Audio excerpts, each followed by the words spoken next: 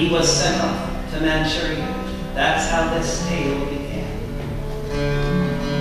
His first assignment in the diplomatic corps was far off Lithuania and the European War. My grandfather was from Krakow. Nazis came, he fled. He took his family to Vilnius, so they might not end up dead. But the panzers were advancing, and he knew he had to go, but he had to have a visa. And all the embassies said no. There was only one final possibility.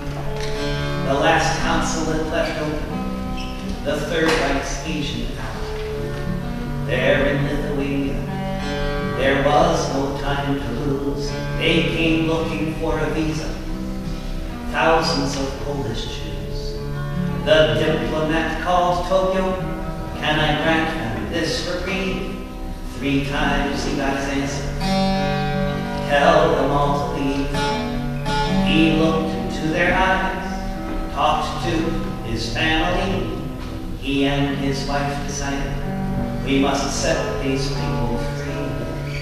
Although I never knew it, when all is said and done, I am Sugihara's son.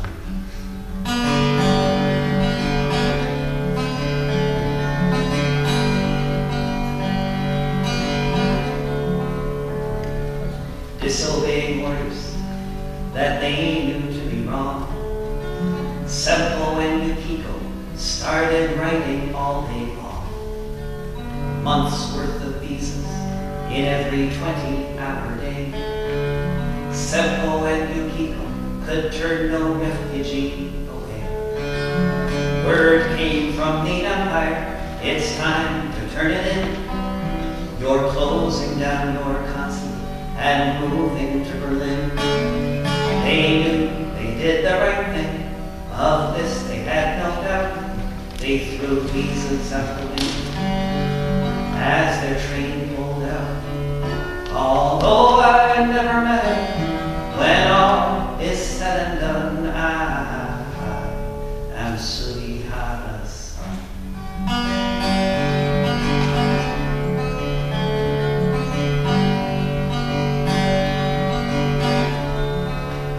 My grandfather crossed Siberia for 5 times the normal cost, fearing for the future.